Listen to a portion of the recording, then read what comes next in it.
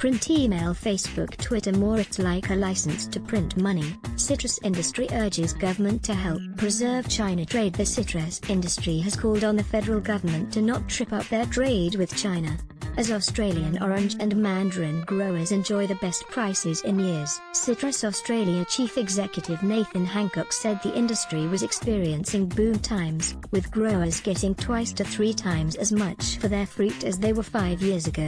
The citrus harvest started in early May, and this season demand is expected to outstrip supply, largely due to increasing exports to China. China accounted for almost a quarter of the total 273,000 tons of citrus fruit exported last year.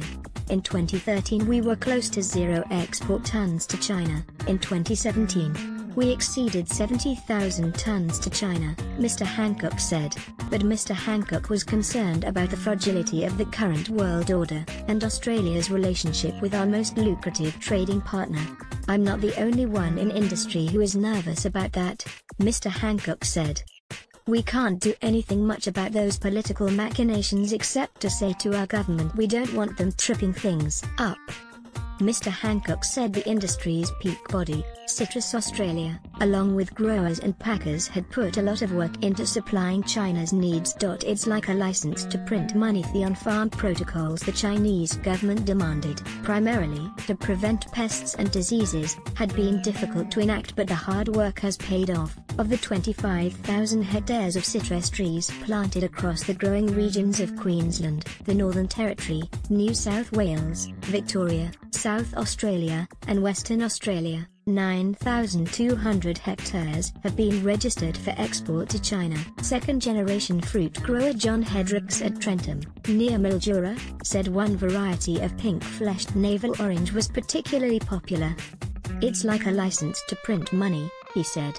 "The pink navel, which looks like any other orange from the outside, can fetch as much as $1,300 a ton," Mr. Hedricks said. "China's been a big change for us in the last 4 years with that market opening up and the demand for our fruit. They really love our fruit, especially the pink navels," he said. "The Australian dollar has been good to us the last couple of years. It has really made a difference to the profitability of us growing citrus and exporting it." Mr. Hedricks grows 130 hectares of citrus on his property adjacent to the Murray River, and he is clearing more land to expand the orchards to 350 hectares over the next 3 years. He wants to increase his production of seedless mandarins and pink-fleshed navels.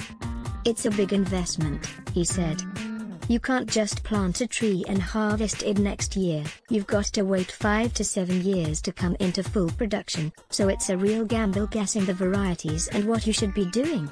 Mr. Hedricks is one of the Mildura Fruit Company's, MFC, 130 contracted growers. MFC is the country's biggest single supplier to the China market, accounting for about 1/3 of the overall citrus trade. MFC General Manager Perry Hill said the Mildura-based packing plant first shipped fruit to China in 2011, after the export trade to the United States collapsed. Going back 10 or more years ago, the biggest market for the premium grade fruit was the US, Mr. Hill said. That diminished because of the likes of South Africa and Chile pushing a lot of fruit into that market, so all of a sudden we couldn't get the premium prices we were looking for, so we turned our mind elsewhere. He said the Chinese favor oranges over any other type of fruit and pay good money but expect good quality.